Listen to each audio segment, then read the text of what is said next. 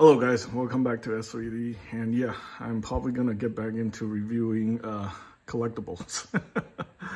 The last couple of days I've been seeing all this ridiculous nonsense on social media about certain situation, and I think I spend enough time talking about it. I think most people on Discord agree it's bullshit, and this kind of stuff needs to stop. So it is time to stop, folks. Stop. Stop consuming those type of content. I can't, speak for everybody, but I think it's better for everybody that we collectively stop supporting that kind of nonsense. Just let it be. Hopefully, you'll just go away. But yeah, I think most of it is just bullshit and it's not real. Obviously, that whole the most popular guy, apparently this guy called Mama Max, he's a complete fraud. Like, I think all his content's actually bullshit. So that will probably translate to everybody else's content. So anyway, let's get back into reviewing collectibles. So first off, I think I have featured some of these figures already on my channel in previous videos. So you probably already seen this. This is something that I was planning on doing, but due to the recent situation, everything got derailed. So yeah, so I think you guys seen Ryu, Fei Long, and you seen this guy. What you guys haven't seen is this model kit right here. Oh man. And these two. These all came from my friends in Arizona. He found them, over there. And yeah, I'm actually looking forward to reviewing these too, because he tried to convince me Hasbro has changed. I am not sold on that idea. I think there's some real issues with these figures. Take a look at this face on Scarlet. Like, something just don't look right. I mean, is that the same face? I don't know. I think something about this face just don't look right. It looks really nice in the promotional photos. I feel like this is like a Super 7 situation where they have a very nice looking face sculpt in the promotional photos or the CGI, and then the face come out looking a little weird. Also can say the same thing about Duke. Although Duke maybe look a little bit closer to his artwork. And no, Scarlet definitely doesn't. It's something about, yeah, well, we'll figure that out in the review.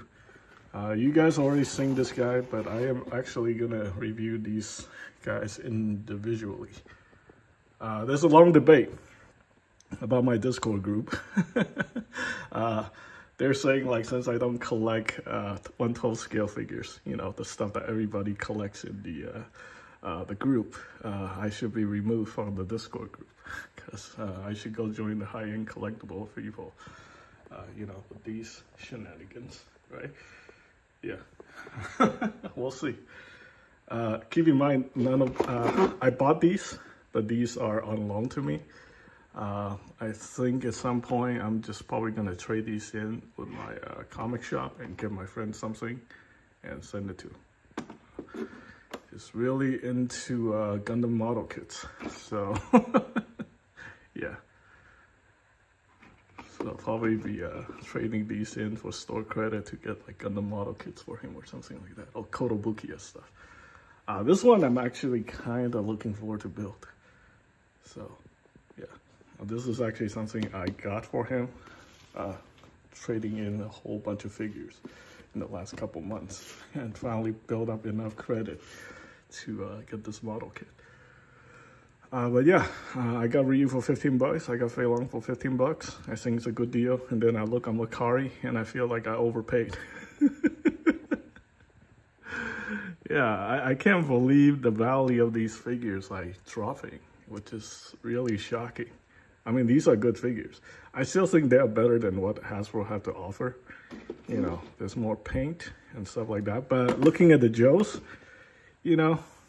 The Jills are $24.99.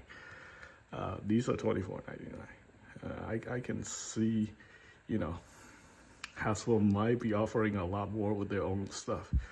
But, you know, there's a rumor going on about these figures and the Legends going up to $27.99 in the fall. And that's kind of concerning. You know, if it's $27.99, imagine how much I will have to pay when I'm overseas, right? In the Philippines, they're paying like $38 for the Hasbro figures.